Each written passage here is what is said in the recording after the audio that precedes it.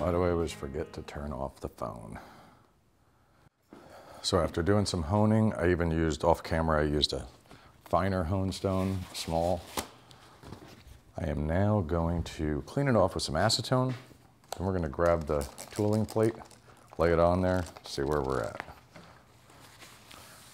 One thing I recognize, I don't know if you guys recognize, I always start off with the best of intentions with rubber gloves on to keep my hands free of the harsh chemicals and all the crap that we're dealing with.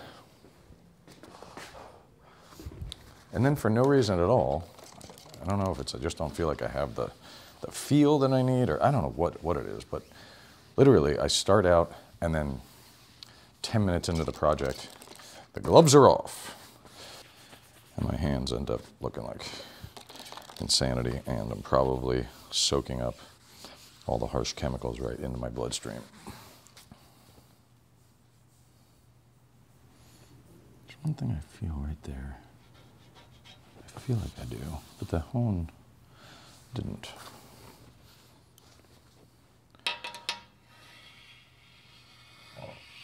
It must be sunken, like my finger feels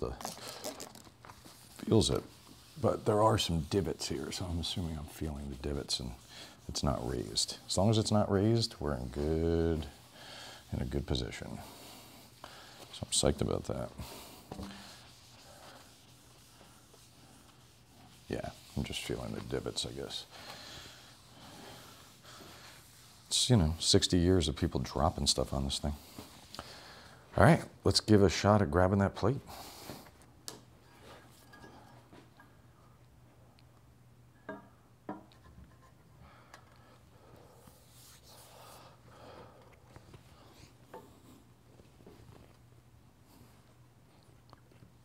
Perfect. Love it. Oh my God, I'm so excited. I don't think you guys understand how long I've been waiting for something like this. Anyway, the goal is to do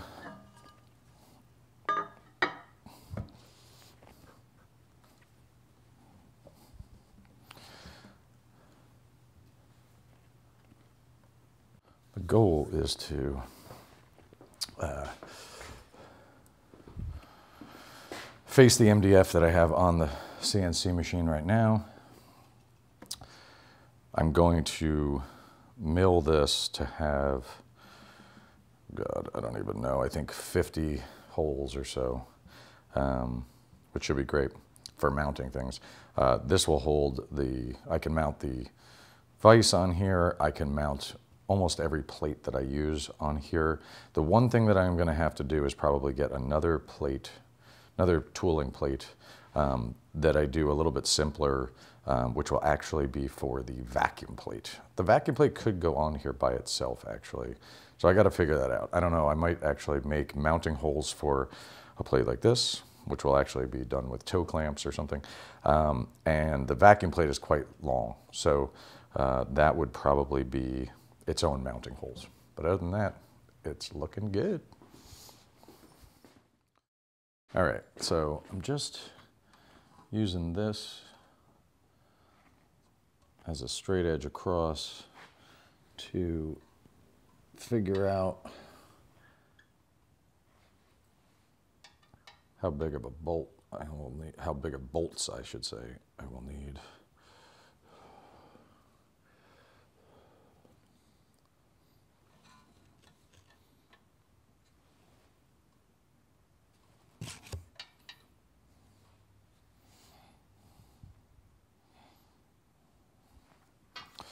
They are 5/16, and the distance from the steel plate to this,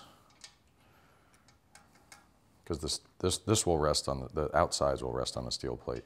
So what I'm going to do is sort of scrape that a bit, because this normally wouldn't have sat on any part that would have made it slightly off. So if this casting is funky, that's going to be a factor. But what I'm going to do is I'm going to actually make some spacers to make it appropriate height, so that the spacers sit flush on the steel plate. the bolts will come up through the steel plate, through the spacers to hit here. So we'll get an exact measurement on this, and then we'll figure out what kind of spacers we need.